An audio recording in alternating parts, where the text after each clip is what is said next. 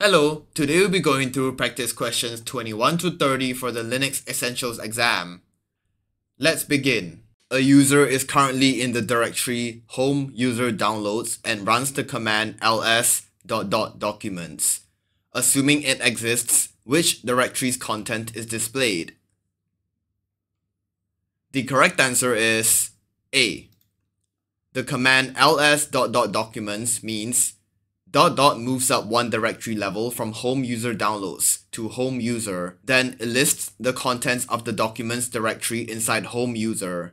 So the full path becomes home user documents. Why the other options are incorrect?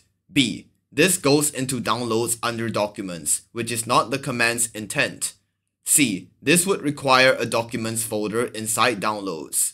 D. This is a top level directory. The command does not refer to an absolute path. E. This is a sibling to home user, not targeted by ... documents. Therefore, the correct answer is A. A directory contains the following three files. Which command copies the two files ending in .text to the temp directory?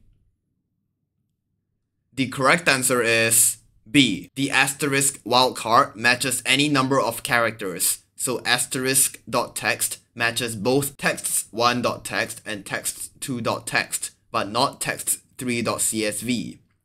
Why the other options are incorrect? A. ? Matches exactly two characters before .text, so it doesn't match text1.text. C. This has invalid syntax. D. ? Matches a single character, so this only works for names like a.text. E. $? is a shell variable for the last command's exit status, not for file matching. Therefore, the correct answer is B. Which of the following is a protocol used for automatic IP address configuration? The correct answer is E. DHCP.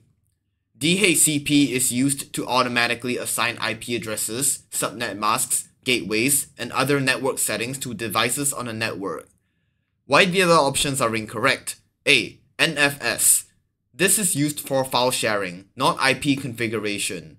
B. LDAP. This is Directory Access Protocol, used for querying and modifying directory services. C. SMTP. This is Simple Mail Transfer Protocol, used for sending emails. D. DNS. This is used to resolve host names to IP addresses, not assign them. Therefore, the correct answer is E. Which of the following devices represents a hard disk partition? The correct answer is D. In Linux, dev SDA2 represents the second partition on the first SATA SCSI hard disk. Why the other options are incorrect? A. This represents a serial port, not a disk partition. B. This is not a standard device name in Linux. C. This is also not a standard naming convention for partitions. E. This has incorrect format. Linux does not use slashes for partitions under disk names. Therefore, the correct answer is D. Which of the following statements regarding Linux hardware drivers is correct? The correct answer is E. Drivers are either compiled into the Linux kernel or are loaded as kernel modules. In Linux, device drivers are part of the kernel, either built in or loaded dynamically as kernel modules when needed. Why the other options are incorrect? A. Drivers are regular Linux programs which have to be run by the user. This is false. Drivers run in kernel space, not as user programs. B. Drivers are not used by Linux because the BIOS handles all access. This is false. The BIOS is only used during boot. Linux uses its own drivers. C. Drivers are stored on their devices and copied by the Linux kernel. This is false. Drivers are stored on the system, not on hardware devices. D. Drivers are downloaded from the vendor's driver repository when a new device is attached. This is false. Linux does not automatically download drivers like Windows. Drivers are typically included in the kernel or installed via package managers. Therefore, the correct answer is E. What can be found in the proc directory? The correct answer is D. One directory per running process. The proc directory is a virtual file system that provides real-time information about the system and its processes. Each running process has a corresponding directory named by its PID, such as proc1234. Why the other options are incorrect? A. One directory per installed program. Proc is for processes, not installed programs. B. One device file per hardware device. That is found in dev, not proc. C. One file per existing user account. User account info is stored in @C password, not proc.